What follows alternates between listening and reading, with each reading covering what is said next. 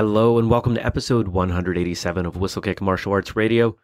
On today's episode, I'm going to be talking about Donnie Yen with someone who knew him. Before I tell you about all that, if you want to get the show notes or check out the other episode that we've done on Donnie Yen, the profile piece, you can find those and everything else that we've done at whistlekickmartialartsradio.com. If you want to check out the products we make, you can find those at whistlekick.com. We've got a great newsletter. You can sign up for it at either site. We put out a lot of great content. That's kind of what we do here at Whistlekick. So jump in on that newsletter and you can get notification for all the cool stuff that we're doing. If you're a martial artist or a martial arts fan, you're going to want to know what we've got going on. Let me set the stage for you for this episode. It was last year, it was 2016, and I was visiting a martial arts school that I used to train at. And I'm sitting there around a number of martial artists, a bunch of black belts, most of whom I didn't know. The conversation turns to Donnie Yen. And I forget what I said, but I made some comment about, probably about the show. And I think in retrospect, I was probably feeling a little confident in my knowledge of Donnie Yen because I'd done this episode and talked to so many other people. It's easy for ego to creep in over us. So I'm there and I make this comment. And this individual next to me says, "Yeah, I remember Donnie."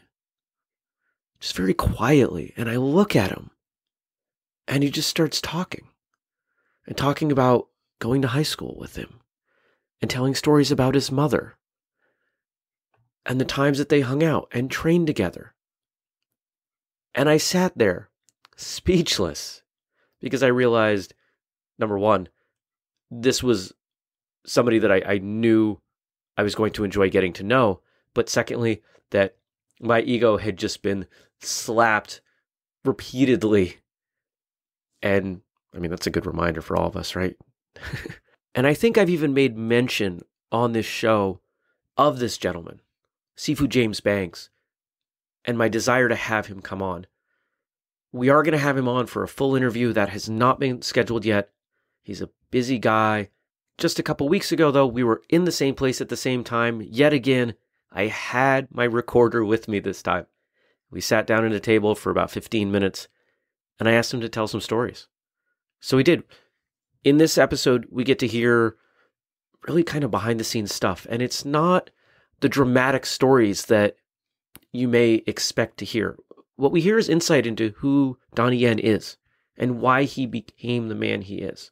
I hope you enjoy it even half as much as I did. Here we are. This is Sifu James Banks talking to me about Donnie Yen. I mean, you went to high school with Donnie Yen, so what kind of a kid was he like? Yeah. He was kind of quiet. Basically, he had to get to himself. I'm trying to remember how we met. Because there was a group of us, there was 3 or 4 of us that kind of hung out together. And then we talked about 6th grade or so, 7th grade. So, because that's when I first met him.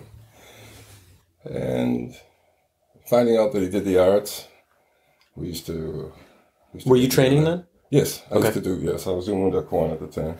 I started in 72, so that's when I started out. But yeah, I had a little bit under my belt when I met him, and back then you kind of get together with groups of people, you spar, work out, do all that kinds of stuff. Yeah. And eventually, he kept pushing me to go to TWI, RI, and I did. But at that point, we were closer when I wasn't at the school and when I started going to the school. Okay. Because I was looking forward to training with him more so when we were at class, but he wasn't in the same classes. He didn't. It was just. And I still saw him outside, but that's when I started to get, closer to his mother to learn, working with her. Yep.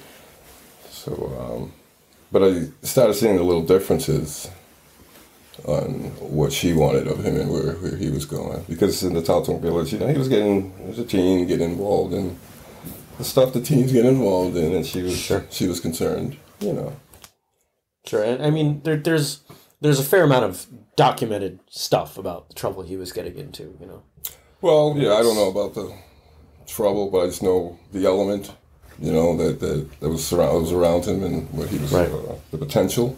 Right. So I strongly believe she got to before in my opinion, before it became a problem. Whether he liked it or not, she sent him away, sent him back. I went to China or Taiwan or where he ended up going at first. But it was the best thing for him. It seemed to have given him the opportunities that he ended up getting to make the movies and everything like that. And I guess there was a couple there was one, John, there was a couple of people that were in Donnie's world and he was one of them he took with him. But I said Donnie was very, very critical, hard to impress. Other people, Chan is another one that was in Bloodsport and coming across the caliber of practitioners that were around the time. He was another very impressive person. So he was a person that Donnie had introduced me to.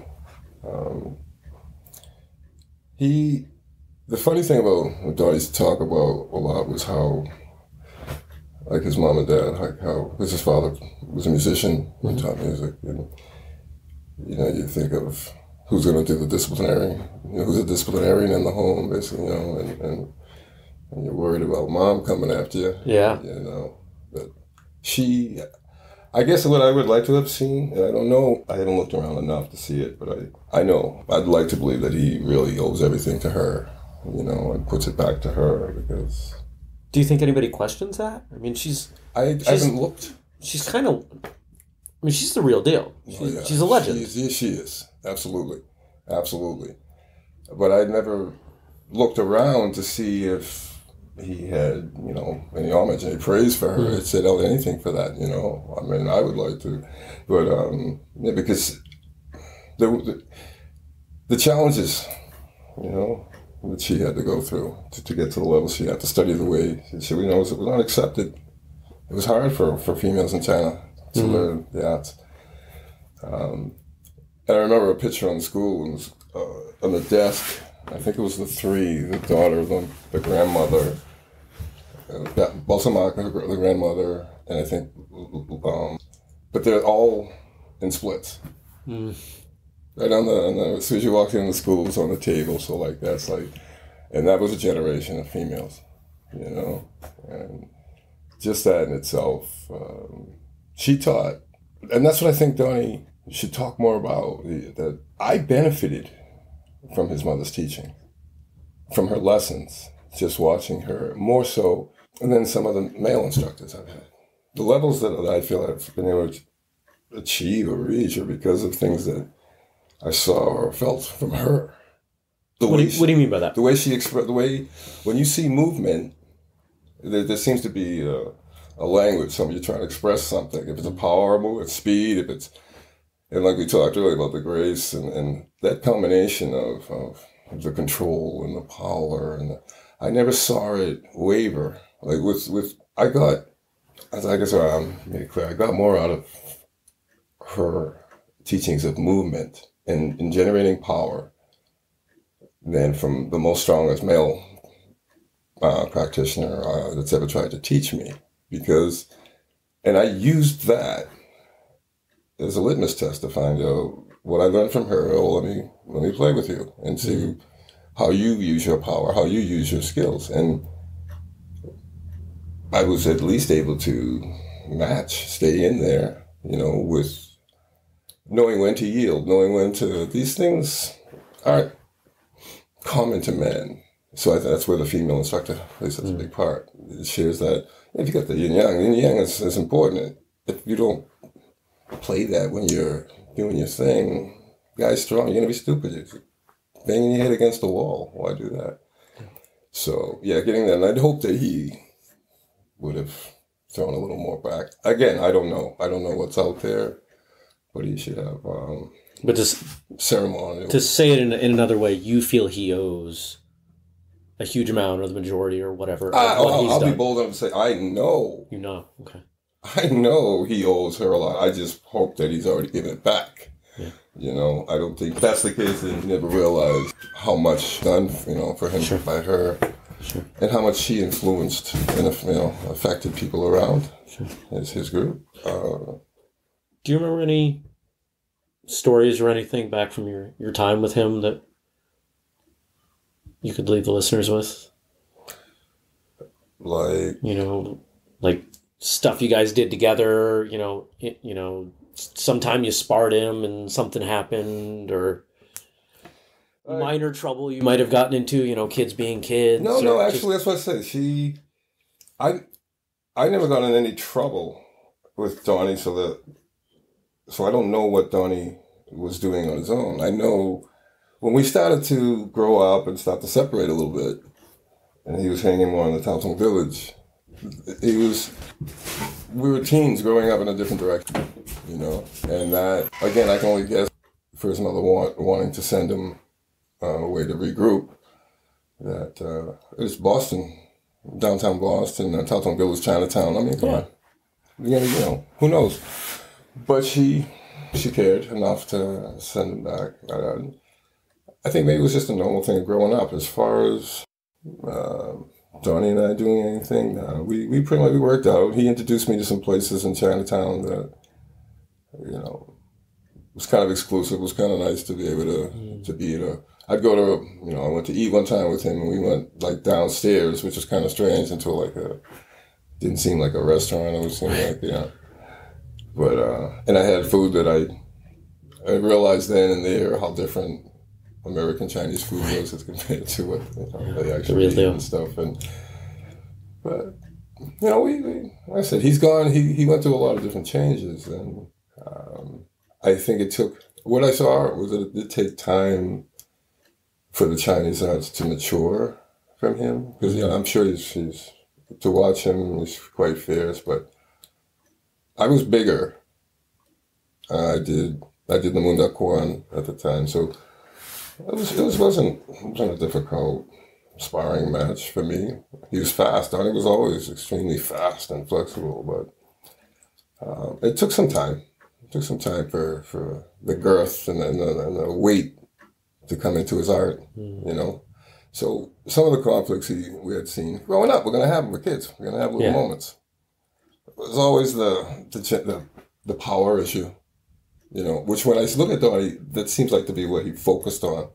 It seemed like to be something that this was a problem at one point. It frustrated him at one point, and getting stronger seemed to be like a real important thing to him, even though his skills were unbelievable. The speed and flexibility he had, you figured he could generate enough power anyways. But he came across a lot of Americans in America. He came across fighters that were thicker, and just that made a difference at the time. I don't want to mess with him now. I'm sure it's nor would I. But I think that was one of his. He wanted to get stronger. He really did. And I saw what his mother was teaching, that eventually that's going to happen, and I'm sure he realized it too. He wanted to get stronger. That was important to him. That was important. How he looked, and I guess, well, you had the whole Bruce thing, and he was into Bruce, and I thought he was going to get that, because that was his big thing. He wanted to make a movie. He wanted to be Bruce Lee. He was always... He said that. Yeah. He did, because Donnie was my boy. He used to come with the yellow suits or the sneakers and everything. The whole nine. Yeah, and he could move like Bruce back in those days. He was fast and flexible. But again, I think Donnie was on the search for power. He had a quest for power. Because if you look at everything he does, everything is, that's Donnie. Like boom, boom, boom, boom. But that's not where he came from. There's Wushu, sure, but he still has the Tai Chi, Singing, Bakwa, all that other stuff his mother taught. Yeah. So how can you not have a finished product like him with all of those things coming at him? It's almost like he was designed. Oh, yeah. Looking at old Egg Mills, black and whites of him in China, him in the Boston Commons when he was little, he was phenomenal at 6 years old. Yeah. But I had a chance to see those little black and whites. It was kind of cool. Nice. But, still doing his thing, and just a miniature version of Donnie at the time, when you saw him. So it was hard to tell. Was it 3, 4? That's what I've read. Yeah. She started him super duper young. Mm-hmm. Because by 6, he was doing it. Right. He was doing it, you know.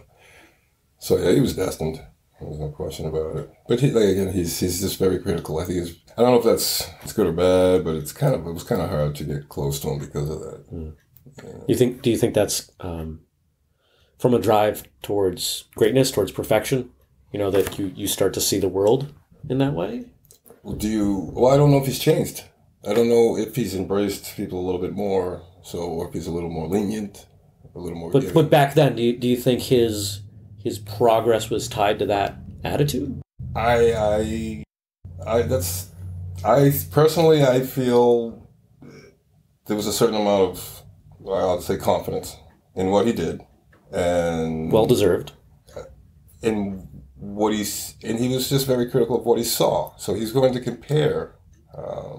I'm going to avoid anything of arrogance or any of that because it's not my. Donnie believed in what he did. Yeah. Came from a place that, first of all, you have to prove to him you're legit, because he is from the source, from a true source. So you really need to prove yourself to him, not just in what you are, but like you can tell him something, but it would be, well, let me see it, and then if it didn't click to like where he came from, and if it was a version of something that where he came from had, this was the better way. He was black and white. Yeah, you know, it was right. Totally. Yeah. He had a lot of respect in what he did, and everything else. You know, later on it seemed he was able to embrace different things. You know, but I don't think he was that willing when he was younger, and which was that. Yeah, he just really believed in what he did. To get him to look at other things with a little more open eye. Like I said, it was just very critical. So you're afraid to show him certain things because it wasn't perfect, according to, you know. But he had a reason, I guess.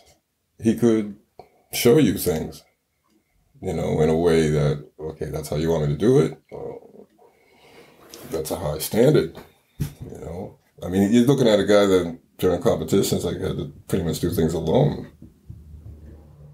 I mean, if you want the team to look good, you know what I mean? You're going to have, like, one up here and the rest of us down there. He was too fast. He moved too fast. And then you start looking at, he's been doing this for too long. He was spoon-fed this stuff. Right. You know? Which was just one of the things that always confused me. I think, like, Donnie, he had everything outside of the movie and all that. He had everything as far as the arts, his mom. But you got that child-parent conflict. You know, I have a lot of time teaching my kids the arts. They'd rather study with somebody else. It's kind of right. So it's just, and then taking the time to realize how lucky you really were, you know, to have what you have. I guess I'd like to see him make a big thanks to his mother out in public. You know, like I said, I don't know if he has, but yeah, she's the boat and the oar and the water. As I listened to Sifu Banks, it occurred to me that we don't have a lot of third-party perspective on this show. We interview people, I interview people, and we talk about other folks. But the majority of the time, we're not talking about them from a position of knowing them. And that was why I was so happy to have Sifu Banks on the show, to talk about Donnie Yen, to give us some perspective. Sifu Banks is going to be back for one of our formal, if you will, interview episodes. We're just working out the details on that now. I want to thank you for tuning in. I would encourage you to check out the show notes and the other Donnie Yen episode that we did, whistlekickmartialartsradio.com.